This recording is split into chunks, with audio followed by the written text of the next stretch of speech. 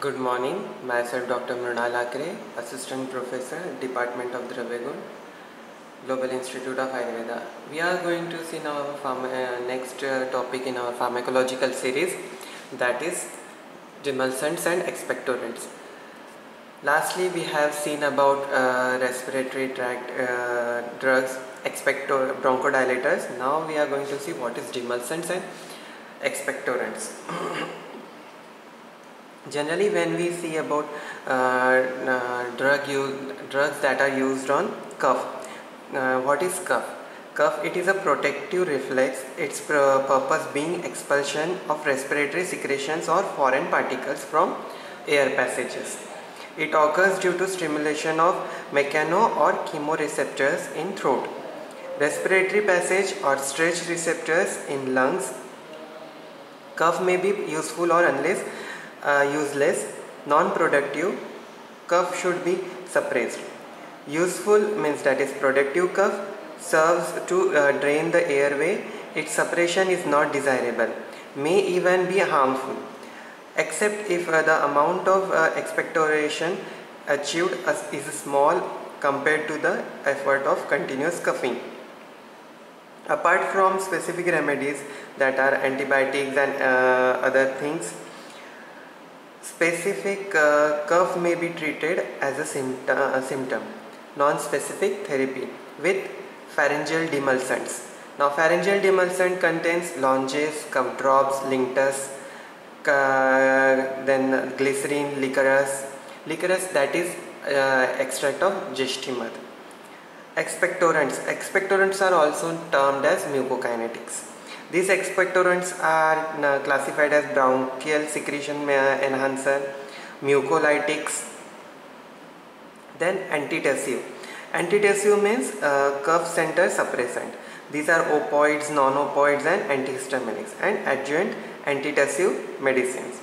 Now we will see about demulcents and expectorants.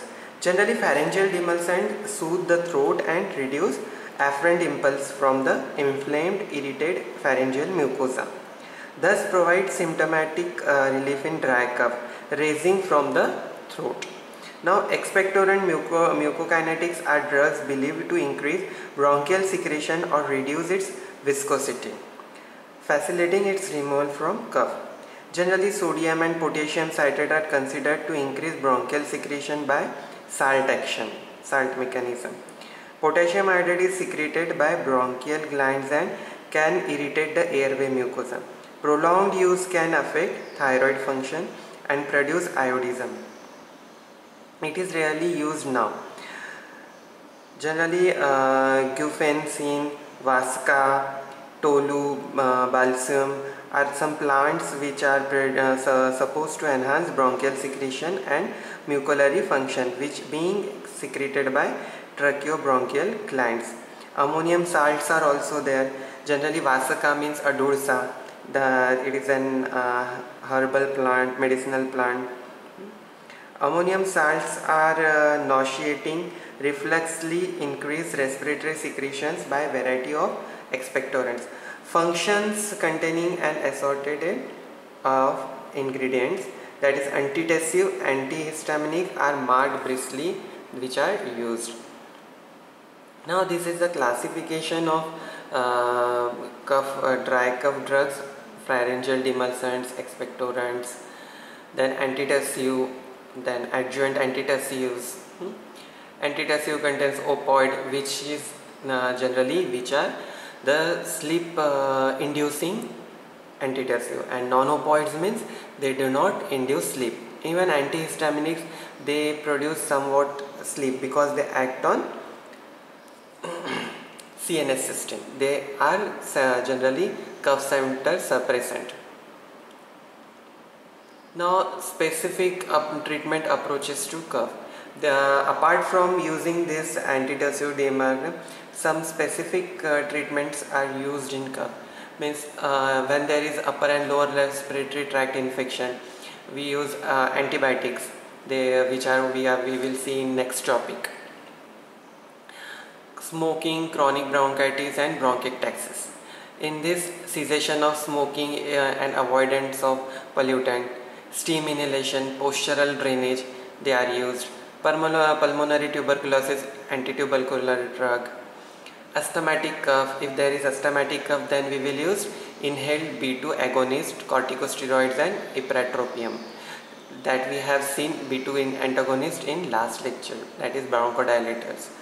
Cough in pulmonary eosinophilia, in that we will use diethyl carbamazine citrate, inhaled corticosteroids. Then post nasal drip due to sinusitis. Those persons who are suffering from sinusitis, for them we will use antibiotic, nasal decongestant, antihistaminic. Then post nasal drip due to allergic or perennial rhinitis. Those who are having allergic rhinitis, for them we will advise them to avoid factors that are causing allergy.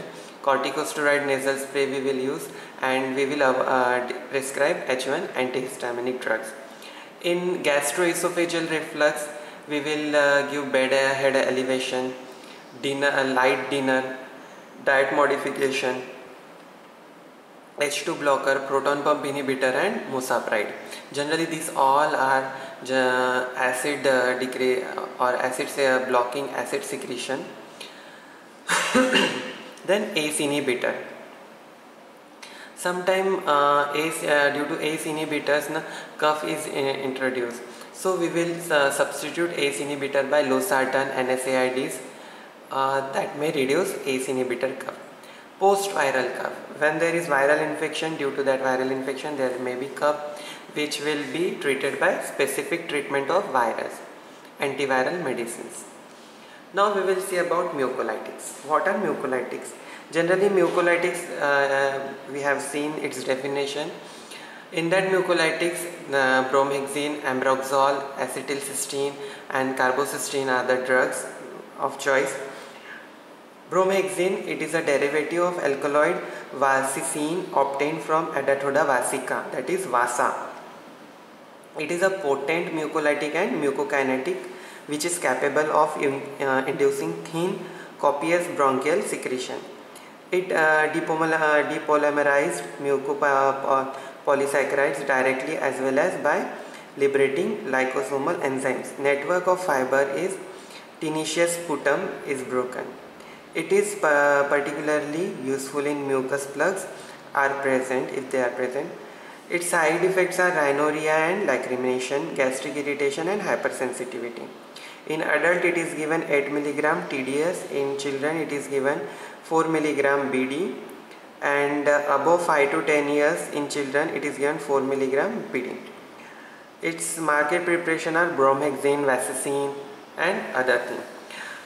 This mucolytic agent, what they do, they stimulate secretion of cough and they break the chain of mucus plug, due to which that sticked mucus plug in respiratory tract will expel out of the body. Now next is ambroxol. Ambroxol, it is a metabolite of bromhexine only, having similar mucolytic action. Then acetylcysteine. Acetylcysteine, it opens disulfide bonds in mucoprotein present in sputum, makes it less viscous but has to be administered directly into the respiratory tract. That's why this acetylcysteine, we have its inhalation available, or we can use it in nebulization. Then other drug is carbocysteine. This carbocysteine, it liquefies viscid sputum in the same way as acetylcysteine, and it is administered orally at a dose of 250 to 750 mg TDS. Some patients of chronic bronchitis have shown benefit. Side effects are GIT irritation and rashes. Its trade name are available like mucodyne and carbomox. Generally it is available in combination with amoxicillin or cephalexin for treatment of bronchitis, bronchiectasis and sinusitis. Our next drugs are antitussive. Antitussive, these are the drugs that act in in the CNS to raise the threshold of cough center, or act peripherally in the respiratory tract to reduce tussle impulse, or both these actions, because they aim to control rather than eliminate cough. Antitussive should be used only in dry unproductive cough. When there is dry cough, unproductive cough means बलगम नहीं आ रहा है, तो ऐसे समय पे हम लोग एंटीटसिव्स यूज़ करेंगे. एंटीटसिव से क्या होगा कि ये पूरी रेस्पिरेटरी ट्रैक्ट को सूद करेगा, जिसके कारण जो इरिटेशन वगैरह होती है वो इरिटेशन कम होगी. Generally these they aim to control rather than eliminate cough. Antitussive should be used in only dry unproductive cough, or if cough is unduly trying, disturb sleep, or in hazardous hernia, piles, cardiac diseases, ocular surgeries. At that time we will use this antitussives. Next are opioids. Opioids are the derivative of opium. They are alkaloids of opium. Now an opium alkaloid qualitatively similar to but less potent than morphine. It is more selective for cough centers and it treated as the standard antitussive, suppress cough for about 6 hours. The antitussive action is blocked by naloxone, indicating that it is excreted through opioid receptor in brain. Abuse liability is low but present constipation in chief drawbacks. At higher dose, respiratory depression and drowsiness can occur. Driving may be impaired. So after giving this opium derivatives, we will advise patient that not to drive. Like morphine, it is contraindicated in asthmaticus and in patient with diminished respiratory reserve. Last lecture we have seen that how morphine is contraindicated for bronchodilator. Similarly, here in status asthmaticus we will avoid codeine. Now the brand name of codeine in children, dose are 10 to 30 milligram at about 2 to 6 years, and 2.5 to 5 milligram for 6 to 12 years, and 5 to 10 milligram can be given in adults. Codeine syrup is available, codeine tablet is available. Next is pholocodine. It is a derivative of codeine only. It has partially no analgesic or addicting property, but it is similar in efficacy as antitussive to codeine and is no longer acting as for 12 hours. Ethine is its brand name. Now next other drug is ethylomorphine. Now this ethylomorphine, it is closely related to codeine, which is methylmorphine, and has antitussive respiratory depressant property like it, but believed to having constipation. Dose 10 to 30 milligram TDS and dianoidine 16 milligram tablet is given. So these are all opioid derivatives. Now next we will see about non-opioid derivatives. Generally non-opioid derivatives we have dextromethorphan, chlorpheniridol, then nascopine. These are the drugs which are non-opioid. Generally nascopine, it is a narcotine, an opium alkaloid only, but it is having benzoisoquinolone series. It depresses cough but has no narcotic analgesic and dependence inducing property.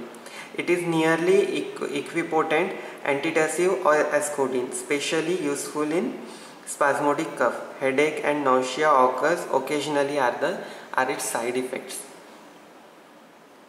Then it can release histamine and produce bronchoconstriction in asthmatic patient. So it is not advisable in asthmatic patient. Its dose is 15 to 30 milligram in children 2 to 6 years, 7.5 milligram in children at about age of 6 to 12 years, and 15 milligram in adults. Dextromethorphan. It is a synthetic compound of D-isomer which has having antitussive action. It raises threshold of cough center, while L-isomer is analgesic. Dextromethorphan is an effective as codeine, does not depress the mucociliary function of the airway. It is practically devoid of constipating and addicting action. The antitussive action lasts for 6 hours and is not blocked by naloxone, therefore not exerted through opioid receptor. Its side effects are dizziness, nausea, drowsiness, ataxia. Dose is 10 to 20 mg in children at about 3 to 6 years, 2.5 to 5 mg, and 6 to 12 years, 5 to 10 mg. Clofenidenol. This it is having antitussive with slow onset and longer duration of action, but its side effects are dryness of mouth, vertigo, and irritability. So this was about our topic, today's topic, demulcents and expectorants. We will meet with next topic in next lecture. Thank you.